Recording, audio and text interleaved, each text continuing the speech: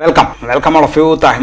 Antidiabetic drugs pharmacology video series le nammada aadyathe video first video. Ee video il nammal diabetes or diabetes mellitus inde treatment nu ഉപയോഗിക്കുന്ന മരുന്നുകൾ ഏതെല്ലാമാണ് എന്നാണ് നമ്മൾ നോക്കുന്നത്. So we will classify. So classification ആണ് നമ്മുടെ ലക്ഷ്യം. And also we will introduce the mechanism of action കൂടി കുറച്ച് പറഞ്ഞു പോകും. Mechanism of action. Detailed mechanism of action അല്ല, കുറച്ച് വളരെ മിനിമൽ ആയിട്ട്. ഡീറ്റെയിൽ ആയിട്ട് നമ്മൾ ഓരോ ഡ്രഗ് ഗ്രൂപ്പ് ഇൻഡിവിജ്വൽ ആയിട്ട് പറയുമ്പോൾ നമ്മൾക്ക് പറയും. So we will classify now. So basic ആയിട്ട് ഡയബറ്റീസ് രണ്ട് തരമാണ് എന്ന് നമുക്കറിയാം. ഒന്ന് ടൈപ്പ് 1 ഡയബറ്റീസ് ഉണ്ട്, ടൈപ്പ് 1 then and ടൈപ്പ് 2 ഉണ്ട്, then other types ഒക്കെ ഉണ്ട് കേട്ടോ, ജസ്റ്റേഷണൽ. ഞാൻ അങ്ങനെ ഒന്നും പോകുന്നില്ല. ടൈപ്പ് 1 നമുക്ക് അറിയാവുന്നത് ഇൻസുലിൻ എന്ന് പറയുന്ന സാധനം ഇല്ല. Okay, acute deficiency of insulin. So we have to replace. അവിടെ നമ്മൾ ഇൻസുലിൻ തിരിച്ച് കൊടുത്തേ പറ്റും. സോ ടൈപ്പ് 2 നമുക്ക് ഇൻസുലിൻ ഉപയോഗിക്കാം, മറ്റേ എമർജൻസി സിറ്റുവേഷനിൽ ഉപയോഗിക്കാം, ജസ്റ്റേഷനിലൊക്കെ ഉപയോഗിക്കാം. Okay, so first drug. So ആദ്യത്തെ മരുന്ന് നമുക്ക് പറയാനുള്ളത് ഇൻസുലിൻസ് എന്നാണ്.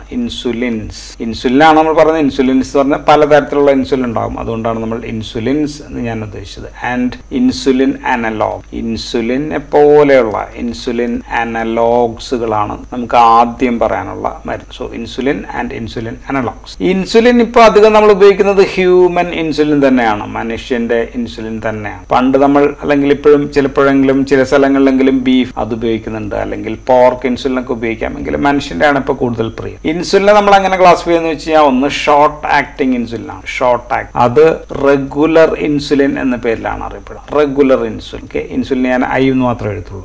ദെൻ രണ്ടാമത്തത് ഇന്റർമീഡിയറ്റ് ആക്ടിങ് ഇൻസുലിൻ ഉണ്ട്. അതിന് രണ്ട് ടൈപ്പ്, ഉദാഹരണം ലെൻഡ് ഇൻസുലിൻ ഉണ്ട്, ദെൻ NPH പോലെയുള്ള ഇൻസുലിൻ. സോ ഇതാണ് ഇന്റർമീഡിയറ്റ് ആക്ടിങ് ഇൻസുലിൻ. ഇപ്പൊ നമ്മൾ ധാരാളമായിട്ട് ഉപയോഗിക്കുന്ന ഇൻസുലിനാണ് ഇൻസുലിൻ അനലോഗ്സ്, വൈഡായിട്ട് ഉപയോഗിക്കുന്ന. അത് തന്നെ അൾട്രാ ഷോർട്ട്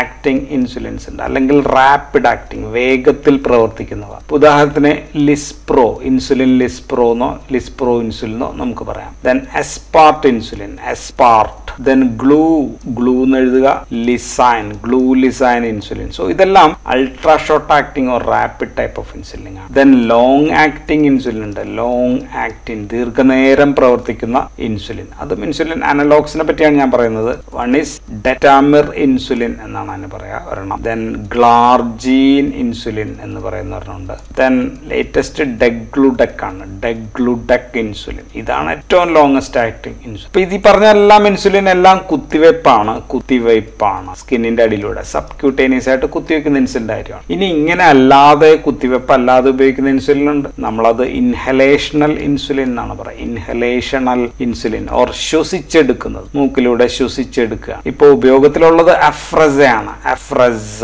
എന്ന് പറയുന്ന ഇൻസുലിനാണ് ശ്വസിച്ചെടുക്കുന്നത്. വേറൊരെണ്ണം ഉണ്ടായിരുന്നു എക്സുബെറ എന്ന് പറയുന്ന.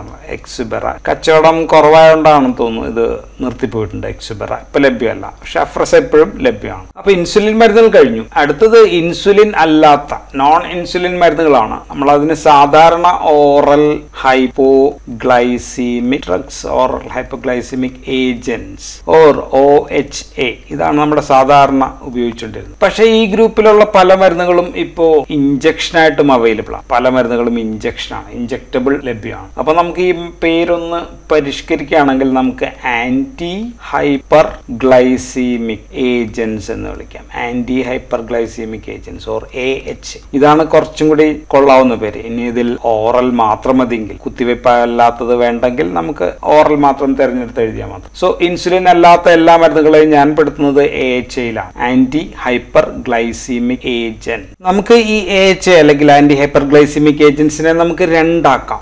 നമ്മുടെ കൺവീനിയൻസിന് വേണ്ടി നമ്മൾ രണ്ടാക്കുകയാണ്. ഒന്ന് പാൻക്രിയാസിൽ പ്രവർത്തിക്കുന്ന മരുന്നുകൾ, drugs which are act at the level of pancreas അതിൽ പ്രവർത്തിക്കുന്ന മരുന്നുകൾ. മറ്റേത് പാൻക്രിയാസിലല്ലാതെ അതർ ഓർഗൻസ്, വേറെ മറ്റ് ഓർഗൻസിലൊക്കെ പ്രവർത്തിക്കുന്ന മരുന്നുകൾ. സോ വൺ ഈസ് പാൻക്രിയാസ് ലെവലിൽ പ്രവർത്തിക്കുന്ന മരുന്നുകൾ, മറ്റ് ഓർഗനുകളിൽ പ്രവർത്തിച്ചിട്ട് ബ്ലഡ് ഷുഗർ ലെവൽ കുറയ്ക്കുന്ന മരുന്നുകൾ. ഇനി ഈ പാൻക്രിയാസിൽ പ്രവർത്തിക്കുന്ന മരുന്നുകളെ ഞാൻ വീണ്ടും മൂന്നാക്കുക. ഒന്ന്, they are acting on the beta cell. പാൻക്രിയാസിനെ ആഗ്നേയഗ്രന്ഥികൾ എന്നാണ് കേട്ടോ പറയാ മലയാളത്തിൽ. Beta cells of this പാൻക്രിയാസിന്റെ beta സെൽസിൽ പ്രവർത്തിക്കുക. ബീറ്റാ സെൽസിൽ പ്രവർത്തിച്ചാൽ എന്താണ് സംഭവിക്കുക? അവിടെ നിന്ന് ഇൻസുലിൻ ഇൻസുലിൻ കൂടുതലായിട്ട് ബ്ലഡിലേക്ക് അല്ലെങ്കിൽ അവിടത്തേക്ക് റിലീസ് ചെയ്യുന്നു. സോ ഇങ്ങനെ ഇൻസുലിൻ റിലീസ് ചെയ്യുന്ന മരുന്നുകളെ നമുക്ക് ഇൻസുലിൻ സെക്രീറ്റോഗോക്സ് എന്നാണ് വിളിക്കുക.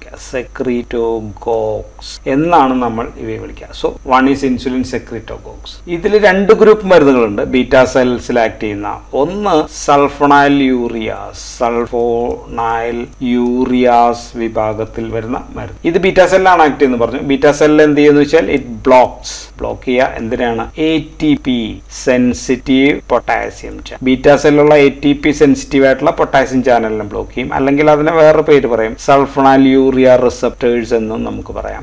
ഇതിനെ ബ്ലോക്ക് ചെയ്യുമ്പോഴത്തേക്കും ഇൻസുലിൻ റിലീസ് കൂടും. ഇതാണ് ഇവയുടെ ആക്ഷൻ. സോ ഈ ഗ്രൂപ്പ് രണ്ട് മരുന്നുകളുണ്ട്. ഒന്ന് ഫസ്റ്റ് ജനറേഷൻ സൾഫോണൈൽ യൂറിയ. അത് പതിവ് ഉപയോഗത്തിലില്ല, എന്നാലും നമുക്ക് കേട്ടിരിക്കണം. അസെറ്റോഹെക്സാമൈഡ്. എല്ലാം മൈഡിലാണ് അവസാനിക്കുക അല്ലെങ്കിൽ അമൈഡിലാണ് അവസാനിക്കുക. അസെറ്റോഹെക്സാമൈഡ്. ക്ലോർപ്രോപ്പാമൈഡ്, പണ്ട് ഡയാബനീസ് എന്നൊക്കെ പറഞ്ഞ് ഭയങ്കര ഫേമസ് ആയിരുന്നു. ദെൻ ടോൾബ്യൂട്ടമൈഡ്.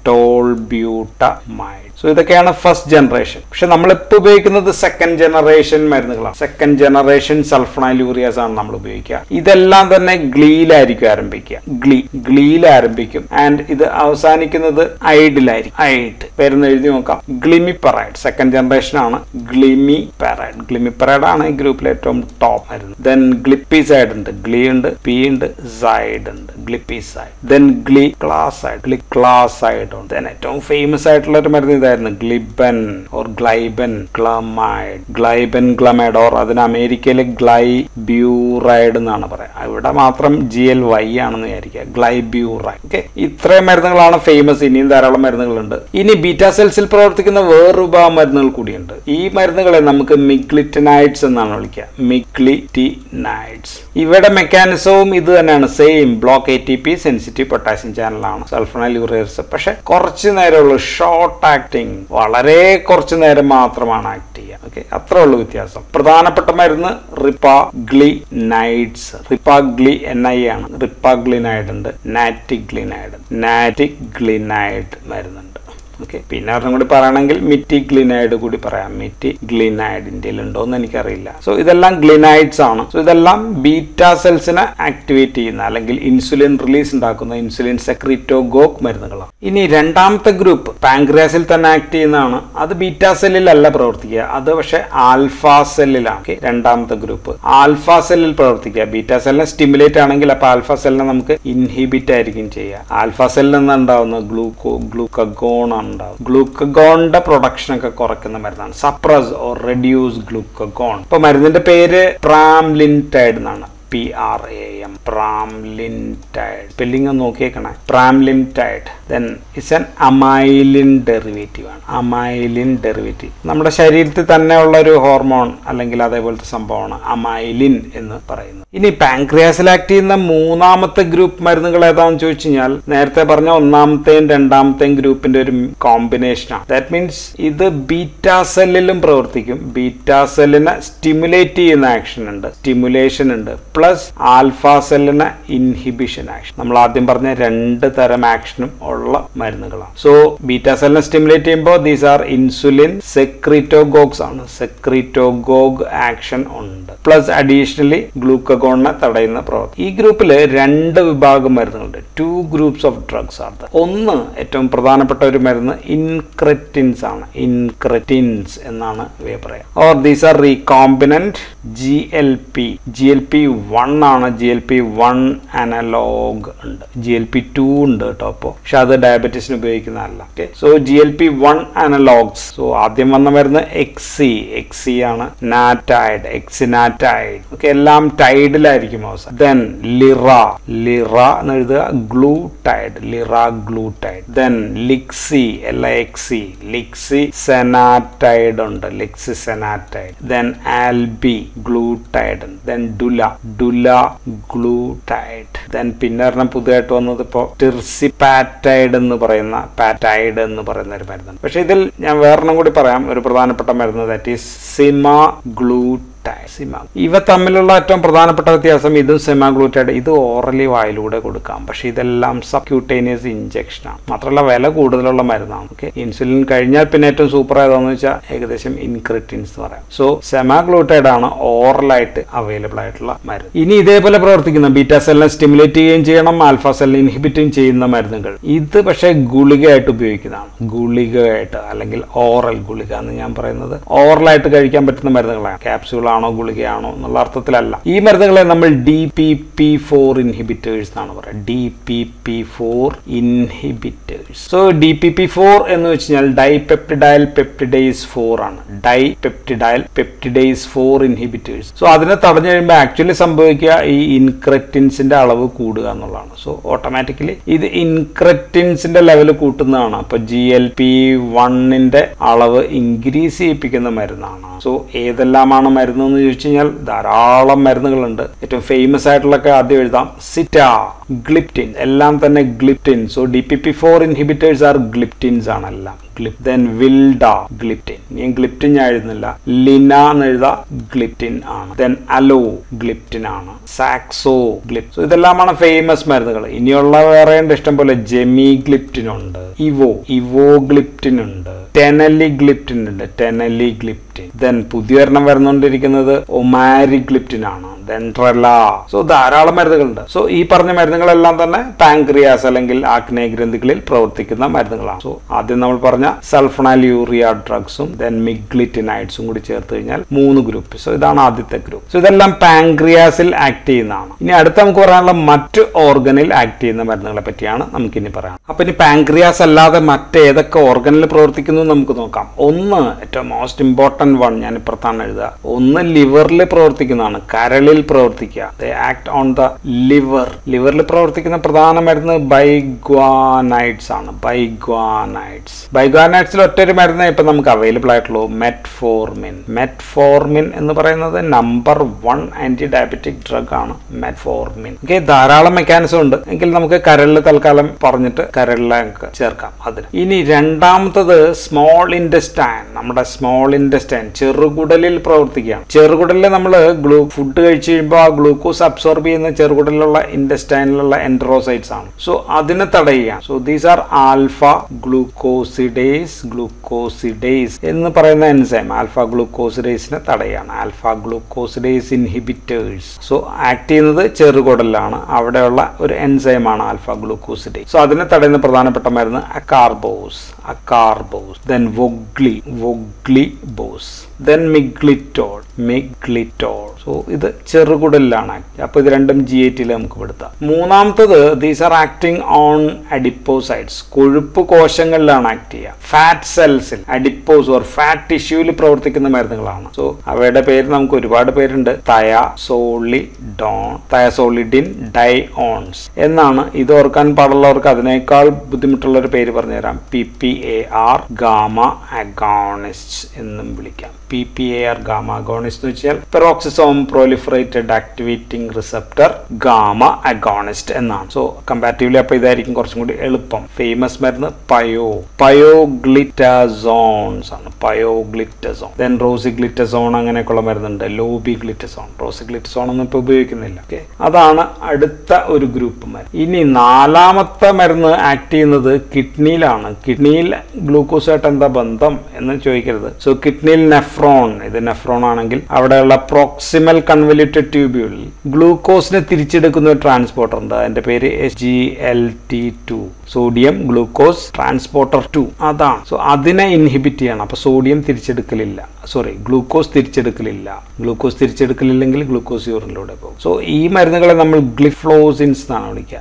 ഗ്ലിഫോസിൻ അല്ല, ഗ്ലിഫ്ലോസിൻ എന്നാണ്. ഗ്ലിഫ്ലോസിൻസ് ഏറ്റവും ഫേമസ് ഏതാണെന്ന് വെച്ച് കഴിഞ്ഞാൽ കനാഗ്ലിഫോസിൻ. ഓക്കെ, അപ്പൊ G എന്ന് മാത്രം എഴുതുന്നു, കനാഗ്ലിഫ്ലോസിൻ. then ഡാപ്പഗ്ലിഫ്ലോസിൻ. then പിന്നെ ഉള്ളത് എംപാഗ്ലിഫ്ലോസിൻ. ഇതൊക്കെയാണ് ഏറ്റവും കൂടുതൽ അവൈലബിൾ ആയിട്ടുള്ള. ഇനിയും വേണമെങ്കിൽ നമുക്ക് എർട്ടുഗ്ലിഫ്ലോസിൻ ഉണ്ട്, ഇപ്രാഗ്ലിഫ്ലോസിൻ ഉണ്ട്, ലുസിഗ്ലിഫ്ലോസിൻ ഉണ്ട്. സോ ഇങ്ങനെയൊക്കെയുള്ള ഗ്ലിഫ്ലോസിൻസ് ഉണ്ട്. ഇനി അഞ്ചാമത്തെ ഒരു സൈറ്റ് ഏതാന്ന് വെച്ചാൽ അത് നമ്മുടെ ബ്രെയിൻ തന്നെയാണ്. ഓക്കെ, ബ്രെയിനിൽ ആക്ട് ചെയ്യുന്ന ഏതാന്ന് ചോദിച്ചു കഴിഞ്ഞാൽ അത് ഡോപ്പമിൻ D2 അഗോണിസ്റ്റ് മരുന്നാണ്. Dopamine D2 agonist. പേര് ബ്രോമോക്രിപ്റ്റിൻ. ബ്രോമോക്രിപ്റ്റിന്റെ ഏറ്റവും പ്രധാനപ്പെട്ട യൂസ് ഇതൊന്നും അല്ല കേട്ടോ. അത് ഉപയോഗിക്കുന്നത് പാർക്കിൻസോണിസത്തിൽ ഉപയോഗിക്കുന്ന മരുന്നാണ്. പക്ഷെ ഇവിടെ നമുക്ക് അപ്രൂവ്ഡ് ആണ്. ഓക്കെ, ബ്രോമോക്രിപ്റ്റ്. ഇനി അത്ര അധികം ഉപയോഗമൊന്നുമില്ല എങ്കിലും പറയാവുന്നത് ഈ PPAR ഗാമ പോലെ PPAR ആൽഫയൊക്കെ ഉണ്ട്. സോ അതിന് രണ്ടിനെയും കൂടി ബ്ലോക്ക് ചെയ്യുന്നതാണ് ഡുവൽ PPAR അഗോണിസ്റ്റുകളുണ്ട്. ഓക്കെ, ഗ്ലിറ്റസാർസ് എന്നാണ് അതിന് പറയാ. ഗ്ലിറ്റസാർസ്. ഓക്കെ, ഏറ്റവും ഒരെണ്ണമുള്ളത് സാരോഗ്ലിറ്റസാർ ആണ്. സാരോഗ്ലിറ്റസാർ പക്ഷെ ഉപയോഗമൊന്നും ഇല്ലാന്ന് തോന്നുന്നു ഈ മരുന്നിന്. ഓക്കെ, ദെൻ അനദർ ഏഴാമത്തെ പറയാനാണെങ്കിൽ FFAR1 അഗോണിസ്റ്റ് മരുന്നുകളുണ്ട്. ഫാസിഗ്ലിഫാം എന്ന് പറയുന്ന മരുന്ന്. ദെൻ ഫ്ലൂറെക്സ് എന്ന് പറയുന്ന ഒരു മരുന്നുണ്ട്. ഇമിഗ്ലിമിൻ ഇങ്ങനെയൊക്കെ മരുന്നുകളുണ്ട്. പക്ഷെ നമുക്ക് തൽക്കാലം ഈ 5 ഗ്രൂപ്പ് വരെ മതി. ഇത് പറഞ്ഞില്ലേലും ഒന്നും സംഭവിക്കാൻ പോകുന്നില്ല. ഇനി diabetic related complications.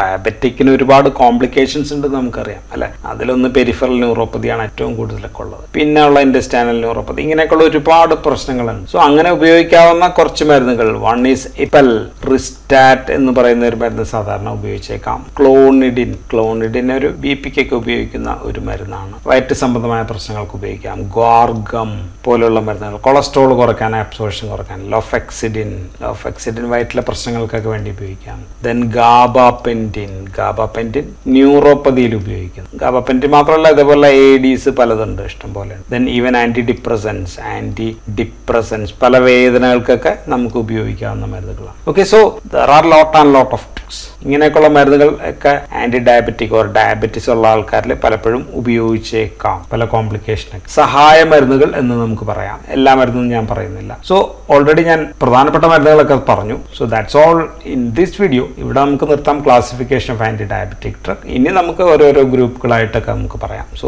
Thank you for patient listening.